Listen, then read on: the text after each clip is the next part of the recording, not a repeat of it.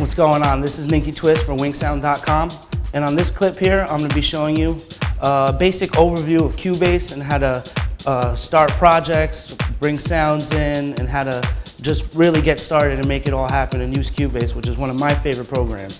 So the first step is, obviously, you open up Cubase, which we already did. Then you're going to go to File and open up a new project. And you could start with any one of these, but I like to start with an empty track and add things along as I need them, so I don't have a bunch of MIDI and audio tracks randomly open with nothing on them. It keeps it a little more clean and neat for me.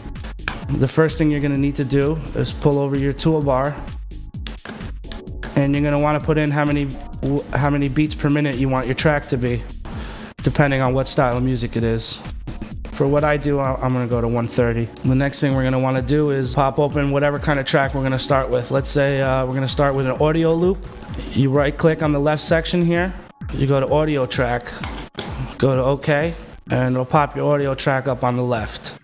Now if we want to add a MIDI track, we right click on the left side and we go to add a MIDI track, and there's your MIDI track right there. Okay, so now let's pull in some audio.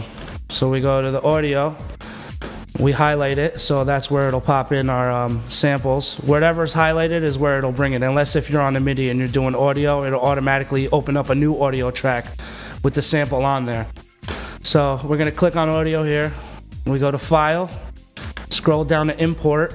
You gotta specify what you wanna import.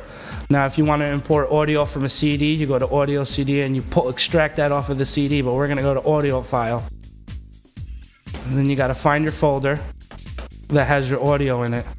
Here's something important to know. You got your snap right here. You can turn your snap on and off. Now when you turn the snap off, you can place the sample anywhere, but it's not necessarily going to be in the right place or on time because it doesn't put it in a specific location. Now when you turn the snap on, it'll put it right on the loop, as you see. Places it right in the exact spot. So you got your snap to grid here. Now you could adjust your snap to grid. If you have the screen a smaller size, you keep it on bar, and this way it goes right to the numbers. Now if you make the screen larger and you want to move it over, let's say halfway in between the 1 and 2, you can't on bar. So what you're gonna have to go to is use quantize, and then you could adjust where you want it. 1/4, 1/8, 1/16, 1/32. What you have here is your colors. You could pick a color for a track, so you could separate all the tracks and be able to visually see them easier.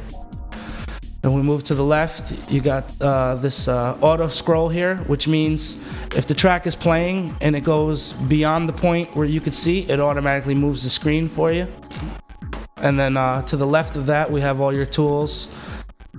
And then as you go further to the left, you have your mixer. This opens up the mixer. Okay, this opens up your audio pool window. You can see all the audio you've imported in. All right, now that we went through a few things and we have our audio and MIDI tracks opened up, that's a basic overview, and you can go from here and start building a track, adding more MIDI and audio and layering and whatever great ideas you have. I hope these clips were able to help you out with what you want to do in Cubase and help you move in the right direction with this music. Now, if you have any more questions, you can reach me at NinkyTwist at WinkSound.com, the new social video network for audio creatives.